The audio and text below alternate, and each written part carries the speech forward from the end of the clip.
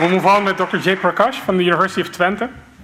We'll talk about targeting macrophages in tumors and potential for anti-cancer therapy. Okay, looking at the time, actually, I just changed the title of my presentation. I just made it a bit broader than tumor-associated macrophages, which was originally in my presentation. But if I look at the time, I have to really rush. I hope I can, with my speed of speech, I can still convince you with some things which we are doing. Let's say the focus is to develop, to really focus on the tumor microenvironment. And I started here in the University of Twente 2.5 years ago. And let's say when you started from the scratch, really from the scratch, then you have some new ideas and you try to do as good as possible. So the approach was to go from back to the bench side. We take the patient biopsies, we identify the targets, and we design peptide, or we select therapeutics, and combine with the nanosystems in order to go for preclinical to clinical. It's a long approach, of course. In 2 years, you just take the child steps. So just coming back to, you have heard a lot about the tumor microenvironment. So there are like around 15, 16 different types of cells other than tumor cells. If you really look at in this, they are like inflammatory cells. There are about 10 different types of inflammatory cells itself. And they communicate extensively among each other. So the whole environment educates all cells. First, the tumor cells, they educate, the other cells. And after that, they all actually make the tumor environment permissive for their growth and metastasis.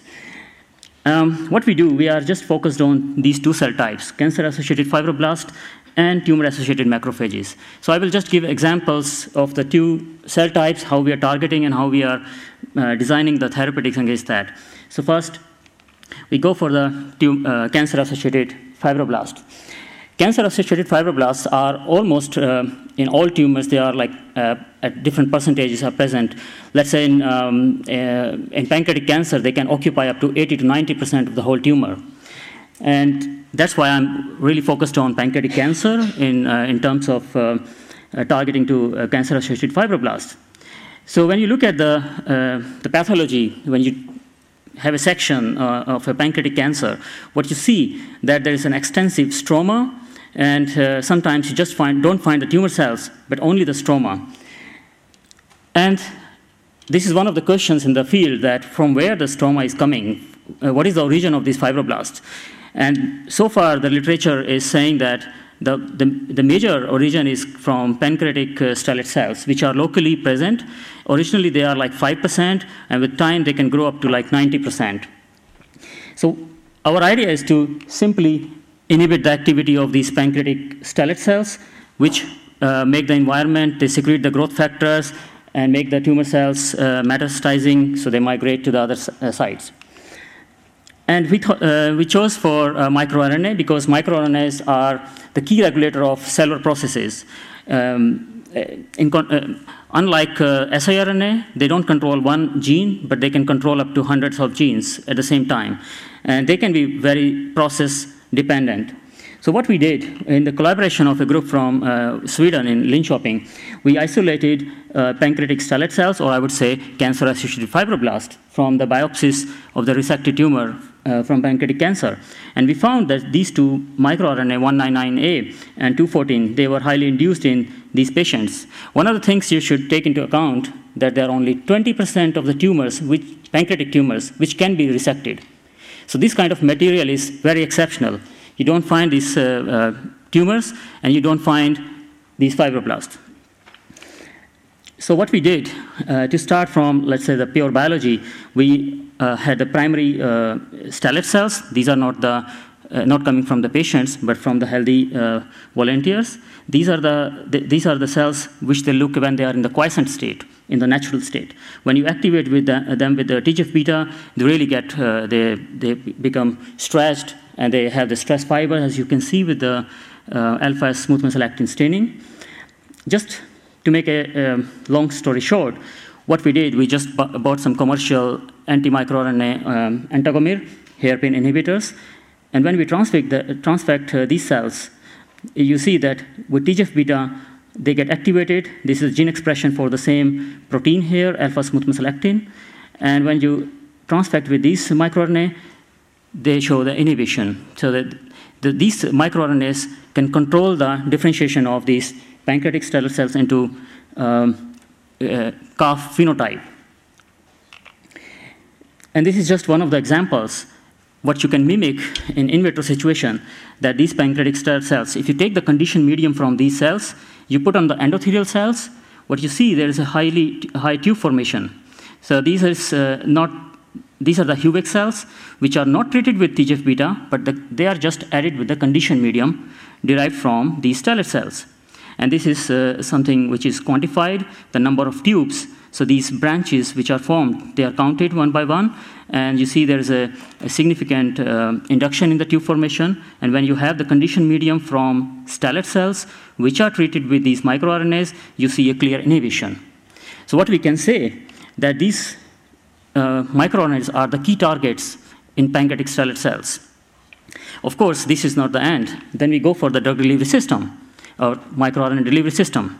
So we designed two cell-penetrating peptides here, one the monomeric form and the dimeric form. It's a very simple strategy just to combine anti-microRNA oligonucleotide. They make nanocomplexes. And these nanocomplexes can be very stable. If you incubate with serum, they are very stable. And what we found, just in one slide, I can just present this data. We took tumor cells, PANC1 pancreatic tumor cells, and PSCs. These are the nanocomplexes 1, and these are 2. So when you transfect them, or you just add into the cells, and you look with the FACS, what is the percentage of uptake, you see that nanocomplexes 2, they have much higher uptake compared to nanocomplexes 1. But this is another thing which we didn't expect, actually, that the pancreatic stellate cells had much higher uptake compared to the tumor cells. And we were just puzzled, what is the difference between these two cell types? And this is something like what we found after certain experiments, that pancreatic stellate cells, they express very high amount of proteoglycan. And syndicanes are one of the major proteoglycans which are present on the surface of these stellate cells or fibroblastic cells. And that makes this system much more specific towards to the pancreatic stellate cells. So our hypothesis is that these nanocomplexes, they bind to the syndicane, and they are endocytized, and further on they release. And the mechanism of release inside is still under investigation. It's not that they are just taken up. We also took some active microRNA, and we found also the inhibition. So it's not up to that they are not just sitting in the endosomes. They are released, and they are effective. So Jonas Schnittert, he has a poster also, so if you are interested, you can just discuss further with him. Just coming fast to the, speeding up a little bit more, to the tumor-associated macrophages, which was my original title. So here also, we just took some biological approach. So the idea is simply just to find something which is specific for these macrophages. You can have the drug delivery system which is specific, but you can also have a drug which is specific to tumor-associated macrophages. So they are, in general, there are two subtypes of macrophages, M1 and M2. M2 also have actually 3 subtypes, M2A, B, C. Probably there are more to be investigated. But in general, let's say M1 are inflammatory. If there is inflammation, there are a lot of infiltrated macrophages which have M1 phenotype. But in tumor, the tumor cells, they produce a lot of growth factors which make them M2-like cells. There is, again, these are like the cells which are also representing a lot of normal macrophages in different organs. So they have the pro-tumoral phenotype. They cause angiogenesis, metastasis also, and tumor promotion. One of the things when we started, from scratch, one question arrived in mind, okay, how to find a drug which we need to target. So what we did, we just looked at the pathways. These cells are normally transformed into M2 via these cytokines, IL-4 and IL-13. And these IL-4, IL-13s, they both actually act through STAT6 pathway. And this is something what we confirmed when we in vitro system with the mouse macrophages, when we transform them into M1 and M2, we find that M2 express high expression of phosphorylated STAT6. And then we looked at the literature. We couldn't find actually much about the STAT6 and STAT6 inhibitors. We found a drug which was not available, so we went to the commercial company. We asked them to prepare, to synthesize for us. So we got a custom synthesized this drug molecule. And this drug molecule we tested in the same system, and we found that with a higher concentration, they actually inhibit the phosphorylation of this pathway. And not only the phosphorylation, but also they actually inhibit the M2 specifically, M2 phenotype, but not M1. Instead of inhibiting, they were inducing M1, which is a very good actually thing because M1 are anti-tumor. So we have something which is specific for M2 macrophages, and this is one of the assays again with a conditioned medium. We took the conditioned medium from M2 macrophages, we put on the tumor cells, and what we see that these tumor cells have the very high migration compared to if you take the conditioned medium from the raw cells. And when you take the conditioned medium from the raw cells, from the M2 macrophages, which are treated with this drug, then you see there is an inhibition.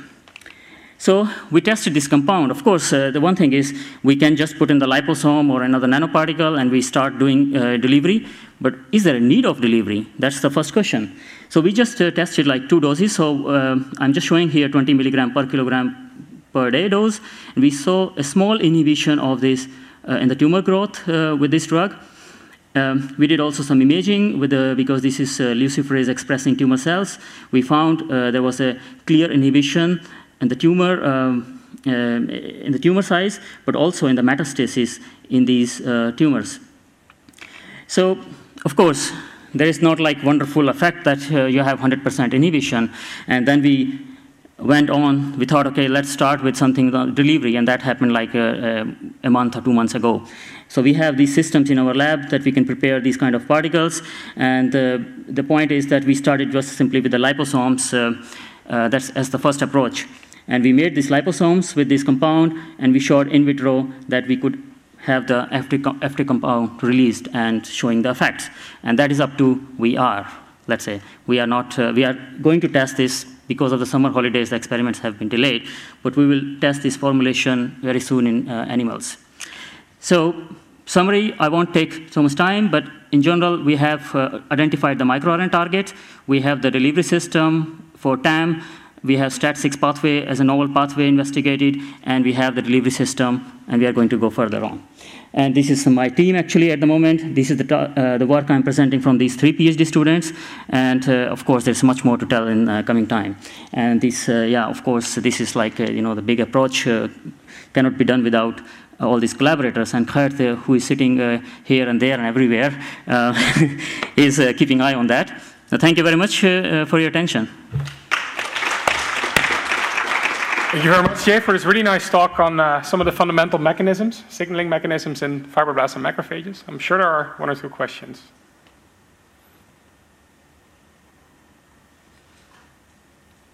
No? If not, I can try to come up with a question. So if you think of delivery of these compounds specifically to fibroblasts, right? Yes. That would imply that you need a long circulating formulation with a nanoparticle, within a nanoparticle that is cationic, that then within a poorly perfused tumor like pancreas also extravasates, so it has to be a small particle. Do you think it's feasible? Because I have the impression that many of the RNA delivery systems tend to grow in size, in particular in vivo. They do not circulate very long. Mm-hmm. They really need, at the beginning, EPR to be able to reach their target cells. So these systems are like about 100 nanometer size, and what we did, we actually added a small amount of albumin, and we tested like up to the stability up to 24 hours, and they were quite stable in size. So they didn't grow, because these are not positively charged anymore when you actually coat them with albumin. Mm-hmm. So they stay stable. But of course, this is one of the challenges which we are going to see in coming time. Yeah. Now, I have one more question regarding the STAT6 inhibitor. So do you think the effect in that case that you see on tumors and metastasis is really macrophage specific? Or does it also have an intrinsic anti-cancer cell effect? The STAT is broad, we tested right? actually direct activity on the tumor cells, and we didn't see any activity, tumor cell inhibition, growth inhibition. And in a preliminary experiment, in the pilot experiment which we did with the lower dose, we found there was a reduction in the total macrophage population in tumors. Okay. So the indication is there. Yes. Last chance for a question. If not, we move on to the last talk.